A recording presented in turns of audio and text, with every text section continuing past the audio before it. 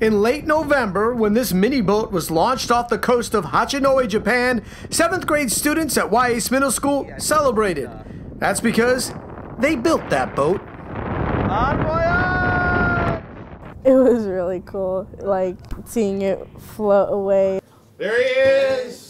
This is all part of the Columbia River Maritime Museum's mini boat program. Each class in the United States gets 2 boats. One they build for their partners in Japan, and the other they build for launching in North America. It's going to be cool to see where it goes exactly. The hope is that this mini boat will travel across the Pacific Ocean, but no matter where this mini boat ends up, its journey will be a successful one. Of course, the goal is to get the boats to cross the ocean, but that hasn't happened yet, and that's not discouraging. When you empower students that way, that's our goal, is just to make them feel valuable and know that, hey, they can do anything. And on this mini boat project, the students do everything. They build, design, paint, and equip 2 mini boats with GPS trackers. I was in the keel department, which is a very important department where the boat has to stay balanced, and we didn't want to screw anything up.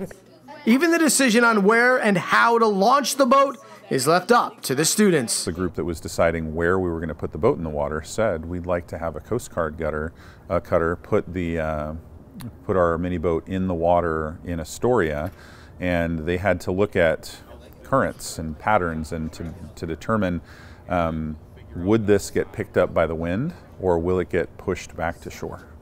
Thanks to the GPS tracker, the students will be able to see exactly where their boat is in the Pacific Ocean and compare it to the other 23 boats that have been launched since the program began 3 years ago. But it's what happened 9 years ago that inspired this program. In 2011, a tsunami ravaged the east coast of Japan. That included the fishing town of Hachinohe. Eventually, 2 years later, debris from Hachinohe washed up on our coasts. One of those was a kasagi, which is a top part of a torii gate, as well as a fishing boat that washed up in Long Beach, Washington. The fishing boat was brought to the Columbia River Maritime Museum, where it's still on display today. The kasagi was actually returned back to its original place in Hachinohe, Japan, and that is the community that we go.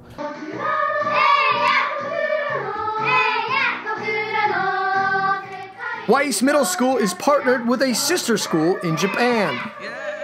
They were given the opportunity to learn about this tragedy, but then also feel like I'm communicating with some people who had relatives and family and businesses that were forever affected by the tragedy.